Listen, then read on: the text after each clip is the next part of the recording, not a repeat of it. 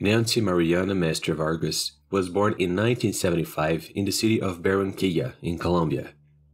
She was the daughter of Martin Mestre Yunes and Nancy Vargas Jaraba, and had an older brother whose name I couldn't find. In childhood, she was described as a cheerful, outgoing, and loving child. As a teenager, according to her friends, Nancy was a very happy, honest young woman who loved life.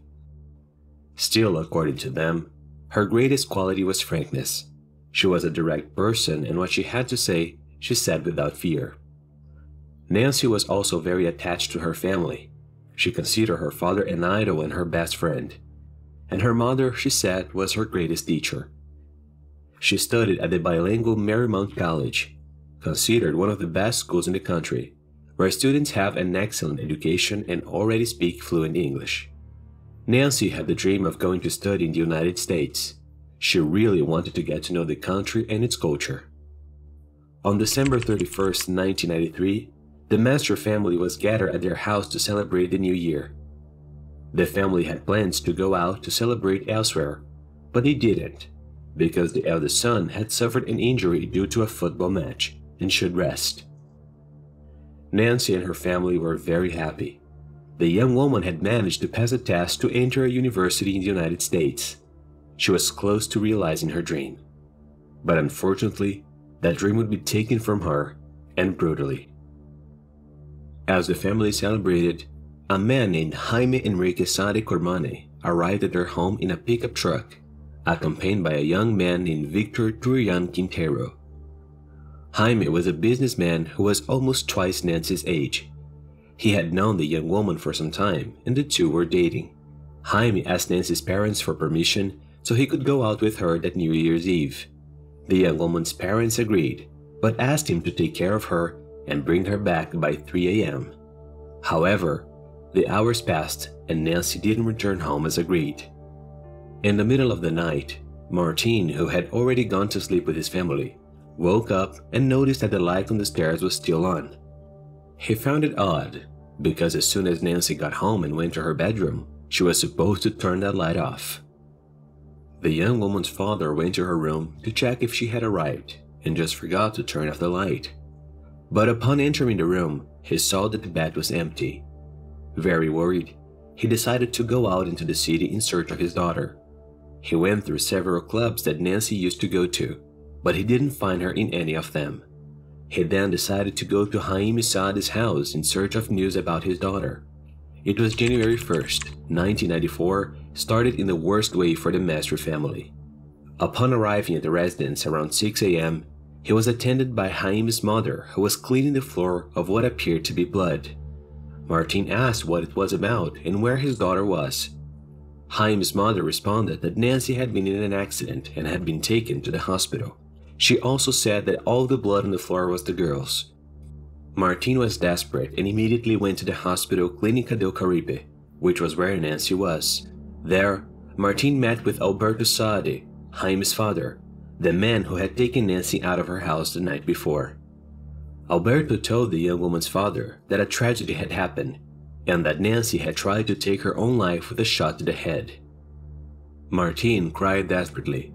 He warned his wife and eldest son about what had happened, and they quickly went to the hospital. For the family, it made no sense that the young woman had tried to take her own life. She was very happy and had just gone to university to study in the United States and fulfill her dream. They knew there was more to this story than was told. Nancy was hospitalized for 8 days. During this period, she underwent some surgeries, and due to complications due to her serious injuries, she didn't resist and died. Martin Mestre later said that on the last day of his daughter's life, the doctors told him and the family that the young woman wouldn't survive. He then, along with his wife, entered the room where Nancy was hospitalized, and the two together began to sing a song called Daddy's Beautiful Girl, a song that they used to sing to the young woman since she was a little girl. Martin said that while they were singing, his daughter's heart began to stop, and he and his wife were at her side when she left. The loss of the young woman devastated family and friends who were hit by a feeling of sadness and confusion. None of Nancy's relatives or acquaintances believed the version given by Jaime Sade's family. As I said, For them, this version made no sense. An investigation was carried out by police, and forensic expertise carried out at the time found that the version given by the Saad family didn't match what they found. There were no traces of gunpowder on the right hand, which was on the same side of the temple as the gunshot wound, but on the contrary, there was gunpowder on the hand opposite the side of the temple on which the wound was. This indicated that someone tried to simulate that the young woman shot herself. On the body, several wounds were found on the arms, thighs, and intimate parts, where male fluid from 2 different men had also been found. Also, there was skin remnants under Nancy's fingernails, which indicated that she had tried to defend herself against someone. After the police made it known to family members and the public that the Saad family lied and that Nancy was actually the victim of a crime, the news quickly spread throughout Colombia. The case was widely reported by the media at the time and ended up generating a great popular uprising. A few days later, Martin received an anonymous letter stating the alleged reason why his daughter was the victim of a crime. According to that letter, on New Year's Eve, Nancy would have caught Jaime in his room wearing makeup and dressed as a woman, having intimate relations with other people, including men. The young woman then got scared and ran from Jaime's house, but she was chased and caught by him and a few more men who were in the room. Officials at the hospital where Nancy was admitted said that she was taken there wrapped in a sheet and that under that sheet there was mud and some burrs stuck to it. This means that the Saad family and the other people who were there in the house even took the young woman to a forest area where they were going to abandon her, but for some reason, they changed their minds and decided to take her to the hospital. While all this was happening, Jaime Saad had evaporated, and despite being searched in several places, no one was able to find him. On July 5, 1996, when he was considered a fugitive, Jaime Saad was sentenced by the Colombian justice to 27 years in prison for the crimes against Nancy Mestre. Authorities couldn't find Jaime Saad anywhere. Many believed he had left the country and fled to the United States. In April 1998, he was placed on Interpol's wanted red list. Despite the efforts of authorities in different countries to locate him, Jaime was not found. He had hidden himself very well. Jaime comes from a wealthy family, and they certainly offered all the support and resources that helped him in his escape. With that, he could be anywhere on the planet, since for him, we can say that money was not an issue. Martin Mestre, Nancy's father, knew that with each passing day, the chances of finding Jaime were becoming more and more remote. He decided he wasn't going to sit idly by just waiting for the authorities to find him. As a reserve Navy officer, Martin knew he would need to use his intelligence to find the man who took his daughter's life. He then proceeded to take various investigation-focused courses, from the most basic to the most advanced. Through these courses, Martin acquired a lot of knowledge and put it into practice with the intention of achieving what the authorities couldn't, locating Jaime. As he had no idea where Jaime Saad might be, and also had no clue as to his whereabouts, his only option was to get close to his family. And Martin obviously couldn't do it using his real identity. He approached Jaime's family through social media with 4 fake profiles he created. 2 men and 2 women with Arabic surnames and from the Aracataca region of Colombia, where the Saad family came from, whose trust he gained. All this work would only bear fruit 26 years later. At the end of 2019, while checking open conversations on internet profiles of Jaime's relatives, Martin noticed that certain keywords began to appear. Among them, Samaria. Martin and 2 other men who helped him in the investigation thought that Samaria was about Santa Marta, a city on the coast of Colombia. They continued investigating, and shortly after they discovered that in fact, Samaria was not the coastal city of Colombia, but Santa Maria, a neighborhood of the city of Belo Horizonte, capital of the state of Minas Gerais in Brazil. That's right, by all indications, Jaime Saad was hiding all this time in Brazil. After collecting various information that corroborated this theory, Martin Mestre forwarded it to Interpol. Interpol contacted the police in Brazil and passed on information regarding the profile of Jaime Saad. Brazilian agents then started looking for someone in the city of Belo Horizonte who matched this profile, and in January 2020, they found a man who used the name Henrique dos Santos Abdallah. The agents began to monitor this man. They followed him for a while and managed to get a fingerprint of him through a glass he used in a bar. In possession of Henrique's fingerprint, the agents compared it to Jaime Saad's fingerprint and result was positive. Henrique dos Santos Abdallah was actually Jaime Henrique Saad Cormane. Interpol agents were notified of this confirmation. They then set up an operation in conjunction with Brazilian police to capture the fugitive. Jaime Saad was arrested and offered no resistance to the police. Nancy Mestre was notified of the arrest of the man he had been looking for almost 3 decades. He said that upon receiving the news, he began to cry and then knelt down and thanked God. The news of Jaime's arrest reverberated in Brazil and Colombia. Many who followed the case were relieved to know that he was finally arrested after so many years. For the authorities, Jaime fled Colombia in 1994 straight to Brazil, and not from country to country as some believed. In Brazil, Jaime managed to hide very well, and as I said, he probably had help from family members to support himself. In 1998, he assumed the false identity of Henrique dos Santos Abdallah. The following year, in 1999, he obtained a driver's license that was renewed in 2014 and 2016. He even managed to open accounts in several banks. During this period, Jaime still got married, had 2 children, and opened a company. In the words of Nancy Mestre, Jaime practically erased and rebuilt his life from scratch. The agents who helped capture the fugitive discovered that he led a life beyond suspicion, but found it strange that he had used his real name on his children's birth certificate. Something very unusual for someone who is hiding and doesn't want to draw attention.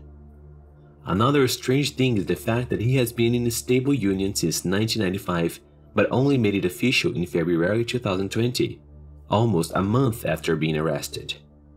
According to sources, this marriage would kind of help him stay in Brazil, and he wouldn't be extradited to Colombia to answer for the crime he committed there. And in the declaration of stable union, as well as in the children's birth certificate, he used his real name. From the moment he was arrested, Jaime claimed innocence. He even wrote a letter where he said he was being wrongly accused and gave his version of the events that dawn. According to him, he and Nancy stayed in their room drinking heavily and doing drugs. At one point, the two saw that it was past the agreed time for the young woman to return home. Nancy was very worried about this, and Jaime told her he was going to take a quick shower, and then he would take her away. He then went to the bathroom to take a shower, and that's when he heard a gunshot. Startled, Jaime left the bathroom quickly to see what had happened. He said that at that moment, he found Nancy in bed with her head wound and a gun beside her. This letter reached the Colombian press, and needless to say, the victim's family and friends were outraged. For them, it wasn't enough for Jaime to have done what he did, and now he wanted to tarnish the young woman's image. Not to mention that this version given by Jaime doesn't match anything with what the forensic expertise found. And there's still the issue of his mother trying to clean up the crime scene, sort of get rid of the possible evidence that could put her son and others involved in jail. In that same letter, Jaime also wrote that when he fled Colombia, he went to a town in the interior of Amazonas called Tabatinga. He said that Nancy was still alive in the hospital while he was in the city, and that when he heard the news of her passing, his world collapsed. However, Fernando Oliveira, Jaime's lawyer, gave a different version during an interview. The lawyer said that Jaime stayed in Colombia until the last day of Nancy's life, as he had hopes that she would wake up and actually tell them what had happened that morning, and as it didn't happen, he decided to flee to Brazil. Well, it looks like the two didn't exactly agree on what they're going to say before giving interviews, and ended up getting complicated. You must be thinking how shocked his wife was to learn that the man she had been with for over 20 years wasn't who he claimed to be, and that he was actually a fugitive with a name on the Interpol Red List, wanted by account of a serious crime committed in another country. Nothing to be worried about. She wasn't shocked at all, since she knew everything. Not only did she know, but she also gave an interview where she defended her husband and replicated his version of the facts on national television. The woman, who is Brazilian and whose name was not revealed, also said that after 1 year of relationship with Jaime, he told her everything and said that he was being unfairly accused of a crime that he didn't commit in Colombia. You see, sincerity is one of the pillars of a healthy relationship. No wonder they've been together for over 20 years. Nancy Mestre saw the interview of Jaime Saad's wife and said that the woman has every right to give her opinion, but that she has become blind over the years, and that legally she is an accomplice to the crime, since she was aware that her husband was an outlaw accused of a serious crime. Martin also said that the woman had moral obligation to denounce her husband to the authorities, and that if he really was innocent, he should have gone to Colombia and prove it. Jaime Saad was imprisoned for about 10 months at the Nelson Hungary Penitentiary Complex in the city of Contagem in Minas Gerais, where he awaited the court's decision. His extradition to Colombia seemed just a matter of time. However, the crime had already expired, and the case was taken to the Federal Supreme Court, which would give the final decision whether Jaime Saad would be extradited or not. At the STF, Minister Carmen Lucia and Minister Gilmar Mendes voted in favor of the extradition of Jaime Saad, while Ministers Edson Fachin and Ricardo Lewandowski voted against. The fifth minister, Celso de Mello, was on leave, and the law determines that in cases like this, the tie favored the defendant. Thus, Jaime Saad was released from prison and returned to live his life normally with his wife and 2 children. Currently, he is almost 60 years old and is free for the crime of ideological falsehood for having falsified documents while he was in Brazil. Nancy Mestre's family and friends were devastated by the decision of the STF. All the work and effort of years seemed to have been in vain. Nancy Mestre said he would not give up trying to bring justice to his daughter. He and his family hired a team of international lawyers whose office is based in Washington, United States, and together with the family's Brazilian lawyers, they will continue to look for instruments to ensure that justice reaches Jaime Saad. Martin also wrote a letter to the STF after learning of their decision not to extradite the defendant, but so far, he has not received a response. Well, what we have left is to wait and hope that justice is served, and any news regarding this case, I'll bring it here on the channel for you. And if I forget, you can send me a message so I can remember. As you know, age comes and the memory fails sometimes. Alright folks, that's it for today. Thanks for watching until the end, best wishes, and I see you next time.